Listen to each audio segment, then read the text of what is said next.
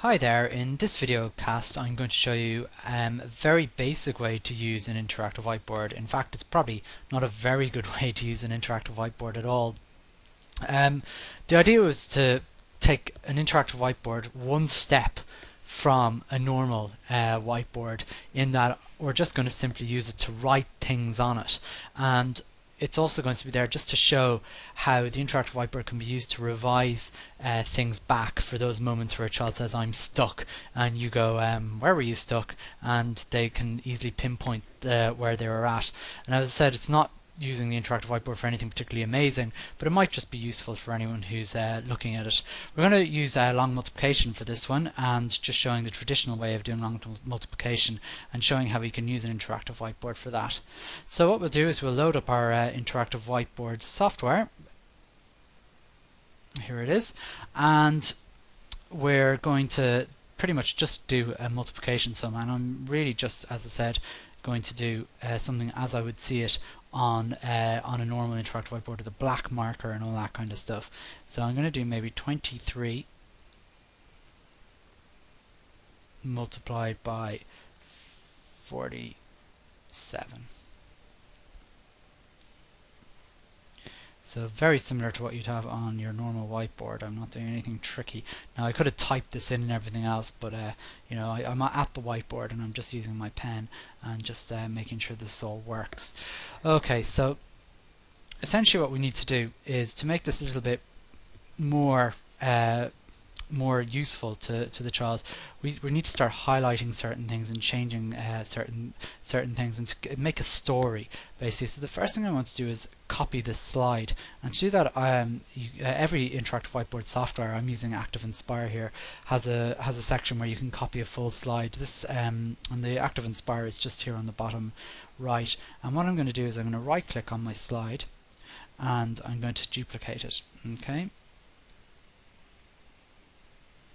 Okay, so there it is. So I'm on slide number 2. And what I want to show the children first is I want to just highlight the number that I'm interested in. I'm going to highlight that in yellow, so this just shows them what I'm interested in. Okay, so that's that step started then. Now what I'm going to do is I'm going to multiply as usual 7 by 3 to make 21, and I'm just going to do it as I would normally.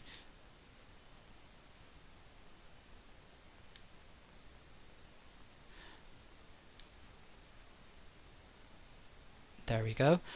We have, you know, the first part, and what I'm going to do is go back here, and that's a point, I would say, where a child might say I'm stuck, I don't get it, and I'm going to duplicate this slide as well. So we're just going to keep duplicating the slides at each point. When we move on to the next slide, I'm not really interested in working with this 47 highlighted now. So what I can actually do is get rid of the highlight. There you go, by deleting it, and I'm going to highlight the next bit that I'm interested in. So we'll get our highlighter back, and this time I'm interested in the 40. Okay, and what I'm going to do then is I'm actually going to put the 0, which you have to put down to show that you're making 40, just to show the child or the children what we're doing there as well. So again, this is another point in the equation, or in the sum. So I'll just duplicate that.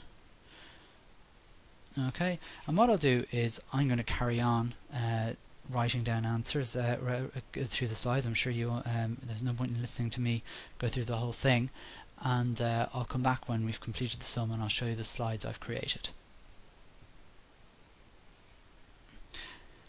Okay, so I've completed the sum, and basically what I'm going to do now is I'm just going to tell you the 5 steps and show you the 5 steps we did, so the child can say, okay, I can see the point where I'm stuck. So if I go back to slide 1, we start off with the sum. You know, if they're stuck there, we're in trouble, but we move on to step 2, where we show them we're multiplying by 7. They're probably going to be okay there. Step 3, where we look at the 40 and we add the 0, look at, okay, that's another point. This is again identifying the next point of the stopping and then the addition part of it. And we've shown the 5 steps really to doing any long multiplication sum there with 2 digits. So although we're using the interactive whiteboard as a kind of a normal whiteboard, we can always go back to we can kind of talk about the history of using the board and moving from slide to slide in order to get that. So I hope that helps in one way, showing you a very basic way of using an interactive whiteboard as a teaching tool.